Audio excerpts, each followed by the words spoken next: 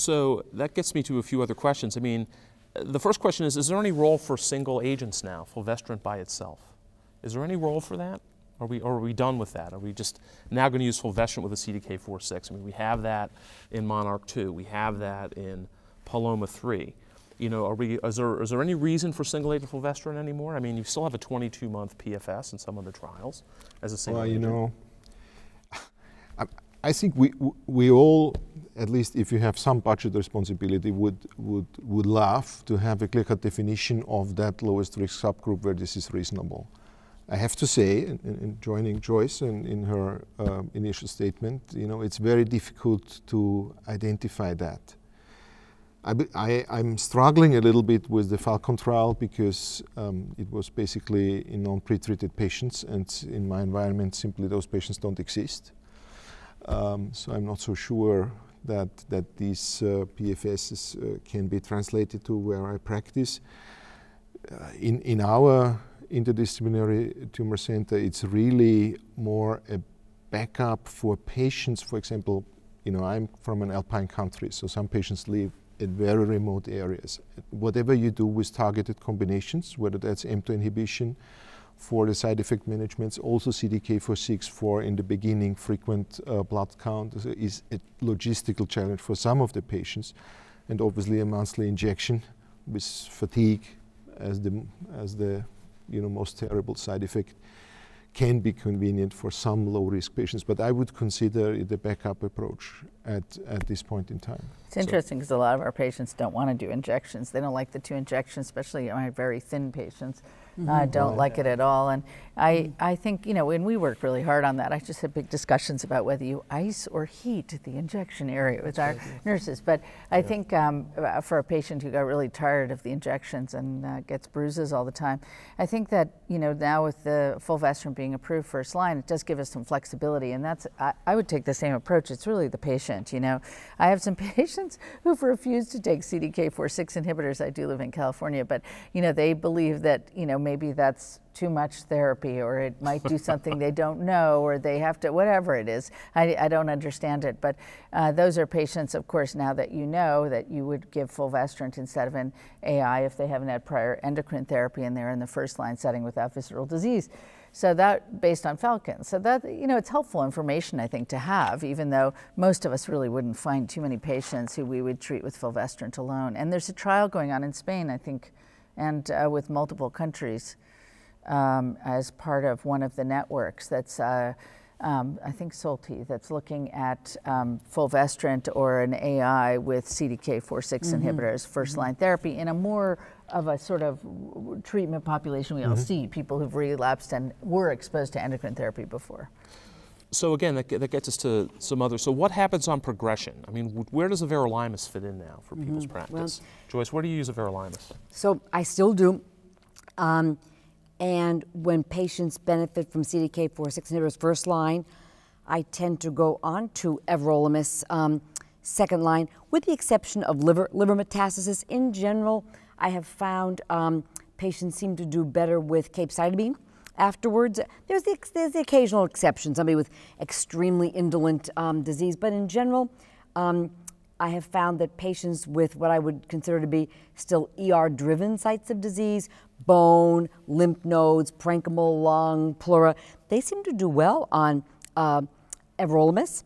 And generally speaking, what I'll do is I'll go on with exemestane everolimus, getting them teed up, because I think if they benefit from everolimus, I think they re-express that estrogen receptor really well. And then I go on to fulvestrant single agent next for those patients. So it's third line. Yes, because if they benefit from everolimus, I have found that they get about 6 to 9 to 10 months from either tamoxifen or to fulvestrant after everolimus. Question to my American colleagues.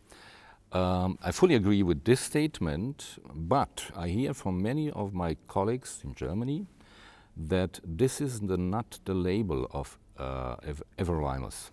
So meaning using everolimus after a CDK4/6 inhibitor is not on the label. But the problem is that there was no label, there was no CDK4/6 when the label was developed. There's no cross-reactivity that we have seen. I think that, you know, the cross-reactivity you have is resistance to endocrine therapy. Right, so it's an ESR1 mutation, if anything. Yeah, if you've developed a cancer that's very resistant to all endocrine therapy, sort of, you know, explosive visceral disease, that's a different situation. But, you know, I've had patients who responded to everolimus who didn't respond to CDK4/6 inhibition, who presented with visceral metastases on adjuvant tamoxifen.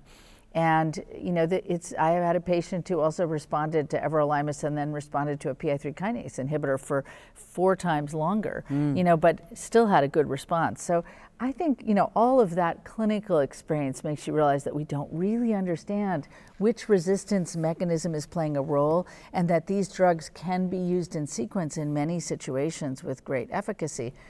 And, you know, from a clinical point of view, I think in general it's fair to say that AIM2 inhibition has been pushed back at least one line by the advent of CDK4/6. Having said this, clinically, I think in addition to presumed resistance in an individual patient, this is really a lot about the side effect profile. I mean, mucositis can be an issue even now that we know better how to deal with it. You know, pneumonitis can be severe and actually is a concern also for patients. And you know, some of our patients are now, you tell me we can avoid chemotherapy as compared to earlier, then you treat me with CDK, I have the same or equally looking side effect, neutropenia. And then I go to the next stage, and then I get mucositis, which is also a traditional chemotherapy side effect. So what is which is obviously not true, but I think in clinical sequencing of all this, we are urgently needing better tools of finding a rational way, because it's really trial and error in many of these patients. Well, speaking of trial and error and rational tools, I mean, let's finish this section talking about PI3 kinase inhibitors. I mean, I think that at least the initial, you know, phase 3 trials, randomized phase 3 trials in the relapse setting, you know, or after the first or second line of endocrine therapy have really been modest at best. And so, I mean, I think that where are we going with PI3 kinase inhibitors? You know, it's so funny because I think that, you know, when we saw the data from pictilisib, which is a Fergie trial that wasn't too exciting and a lot of toxicity. Then we saw these 2 Bell trials with buparlisib, and buparlisib is a drug that has unacceptable toxicity in this patient population, but what I thought was really exciting about those trials was, yes, in the whole population, not much, you know, little benefit, right? But if one of the trials actually was able to compare PI3 kinase activating mutations in blood versus tumor and see a very high concordance, which I think took us a big leap ahead in our ability to use blood, and showed that the benefit was greater in that population. So the 2 trials that are looking at what we think are the, you know, the most, I think, promising step in PI3 kinase inhibition, the mostly alpha-specific alpelisib and tacelisib, they actually are powered to look at the cohort that have PI3 kinase activating mutations as best as we can check it from tumor, because that's how they're doing it. And we're hoping by the end of the year to see the first one of these trials, the Sandpiper trial with tacelisib.